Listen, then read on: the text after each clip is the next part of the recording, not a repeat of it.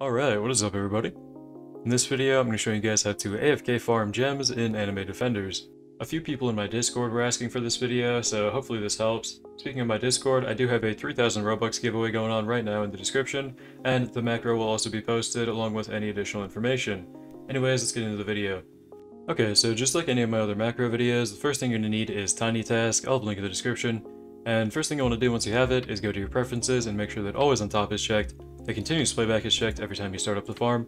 Your play speed is on 1x, and your recording and playback hotkeys, they don't really matter, but mine are F8 to start the recording and Ctrl-Shift-Alt-P to start the playback. Apart from those settings, you also want to check your in-game Anime Defender settings and make sure that camera shake is off, and that your unit info position is left. As for the team, we're going to be doing this on the easiest stage possible, Windmill Village, Chapter 1, Normal, so you don't really need a special team. I'm just going to be using Gray, I guess, the first unit in my team, so let's get into the stage itself. Okay, so this macro is actually easier to record if we clear the stage first, so we're just going to load in here and clear the stage normally. It'll be easier to explain and kind of show you guys what I'm talking about if we clear the stage first, so I'll get back to you when this is over. So once we get the stage cleared, we are now going to start the recording and press the play again button a few times, and it'll immediately replay.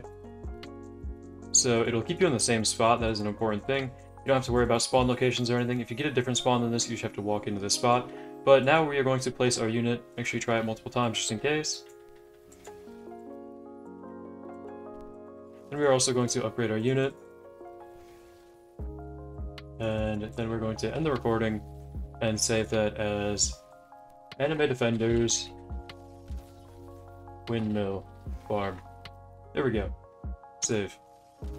With the macro saved, you can start this farm up pretty much anytime you want, but there are a couple things to keep in mind. So, of course, you need a ground unit in your first slot. As long as you can clear the first stage of Windmill, the first stage of the game shouldn't be that hard.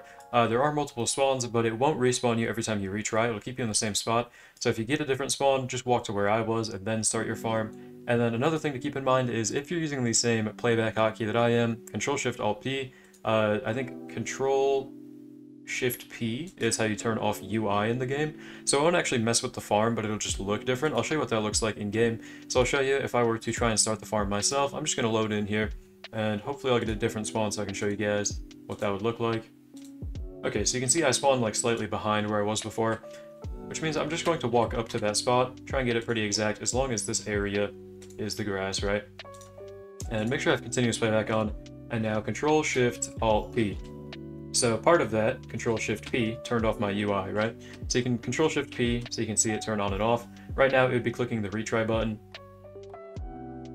if the macro were going.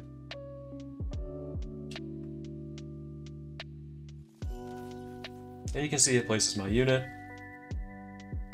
and it should upgrade them in a second.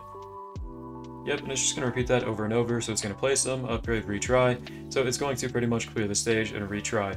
So, again, it might be scary if you're trying to start this yourself and you see that the UI is reappearing, disappearing, reappearing, disappearing, if you use Ctrl-Shift-Alt-P like I am, but don't worry, you can just Ctrl-Shift-P and it'll come back.